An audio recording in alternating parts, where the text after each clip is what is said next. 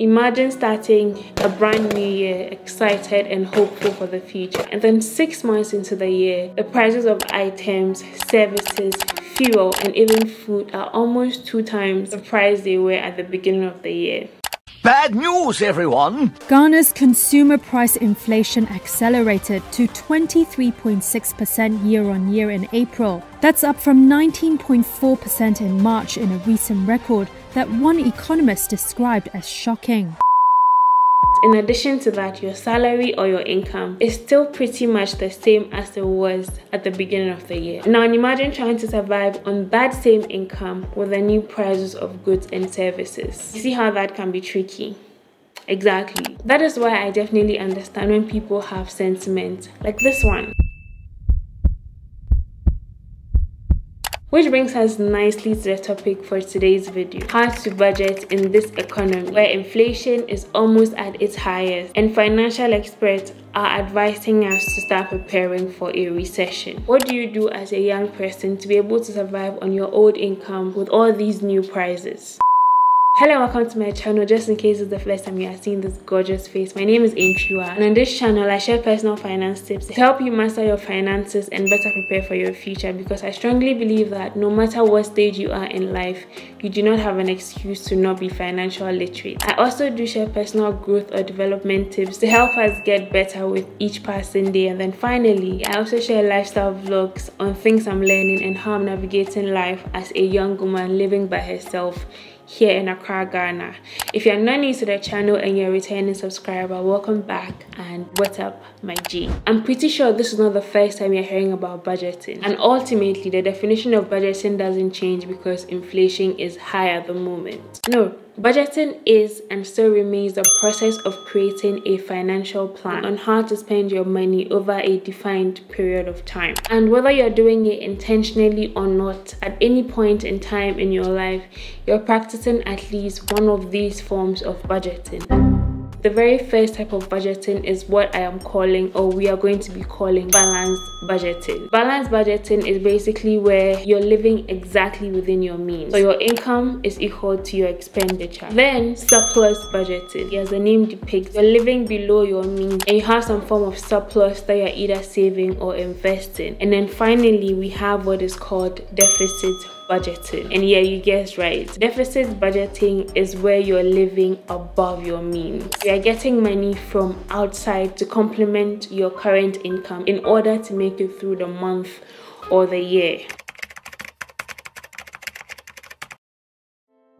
We can both agree that only one of these 3 types of budgeting will better prepare us for a better and more rosy future. Now, depending on which of the 3 categories you find yourself, improving your way of budgeting will look different from one person to the other, because financial goals vary from one person to the other. For example, for someone who is currently practicing balanced budgeting, the goal for that person may be that they get to a point where they've decreased their expenditure in such a way that their income is able to not only cover the expenditure but also be enough for savings and future investments. And then for somebody who finds themselves knowingly or unknowingly practicing deficit budgeting, their goal may be to pay off the debt and finally learn to live within or below their means.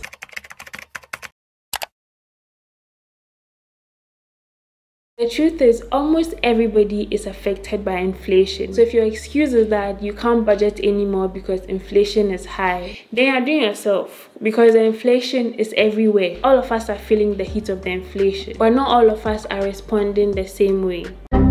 I could have easily turned on my camera, sat in my apartment and told you that if you want to budget right, this percentage has to go to savings, that percentage has to go to investments, yada yada. But the truth is, looking at the current economic climate, it will not be a smart thing for me to do. So the only thing I can do is to draw your attention to what you may be doing right or wrong and advise based on what I know or what is working for me. So if you're not new to budgeting, you know that one of the most popular forms of budgeting is a 50-30-20 50-20 rule. So basically 50% of your income goes into covering your needs, and then 30% of that income goes into covering your wants, and then finally the 20% of your income either goes into savings, investment, or paying off debt. If you can follow this rule consistently over the rest of your life, you're pretty much set up in the budgeting department, which is easier said than done. So here are some of the things that work for me with regards to budgeting. Immediately after payday, I first of all deduct my tithe. Yes, I'm a Christian and I pay tithe. The next thing I do is to deposit the percentage of money that I have decided to invest every month into my investment account. And then the next step in my payday routine is I deduct the amount meant for my needs: rent, electricity, utility bills, money for transportation and food, among other things. Those are things that I need to survive and thrive as a human being. I break them down and pay whatever I need to pay. And then finally, the last piece of my salary goes to covering my wants. So that would be things like getting a pedicure, a mani, or buying a shoe that I've always wanted, among other things, if I can afford it. Finally, I try my best to survive on this amount until the next payday. So you notice that for me, one of the things I prioritize is investing, because I want to do what I humanly can do to prepare for my future. I came across this illustration on Twitter some weeks ago.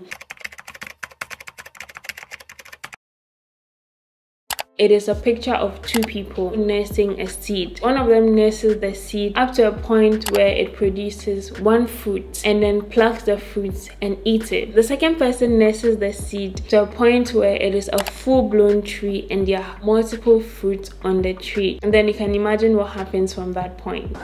You get it? Okay. If you don't get it, forget about it. So yeah, the inflation, we are all feeling it. For one group of people, it's depriving themselves of that instant gratification for the greater good. And the other group of people are eating their seeds or their first fruits. Someone had to say it. And in addition to cutting down or cutting back on your lifestyle and your spending habits in a time where inflation is high, there's some other things you can do in order to be able to have a surplus budget where you're able to save and invest for rainy days. One thing you can do is to get another income source. There's not so much cutting back you can do because you still have to survive, eat and go through your day. If that is a bit challenging at the moment, I can definitely understand that. But here's another thing you can do. Improve on your skills or expertise and then use that to find a new high-paying job or new clients that pay better than you currently are getting. So you can also use those new skills to negotiate a higher salary for yourself. And if you're not able to act on either of these two immediately, then you have to drastically, when I say drastically, I mean drastically, cut down on spending. So you can go on a shopping ban for about 6 months, put all that money into better use. And it will interest you to know that even though almost everybody around you on the internet, on Twitter, is complaining about inflation and prices and all of that, there are people among us who are taking advantage of what is currently happening and accumulating wealth.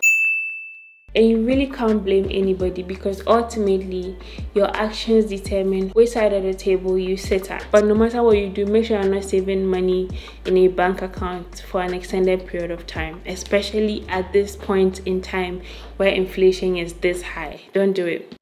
What you can do is to stop complaining about how bad the inflation is, because it is bad everywhere, and get to a point where you're able to budget in such a way that you have some surplus money that is going into your future. In this video right here, I talk about how to invest in stocks, just in case you've kept money too long in your savings account and you're looking for ways to invest it. Or you can check out this one right here where I talk about how to do frugal living right, so that you can cut down on your spending and finally have some surplus that can go into your savings, investment, or paying off debt. I genuinely hope this video has been helpful and encouraging. If it has been, give it a thumbs up. Otherwise, I would catch you in one of these ones.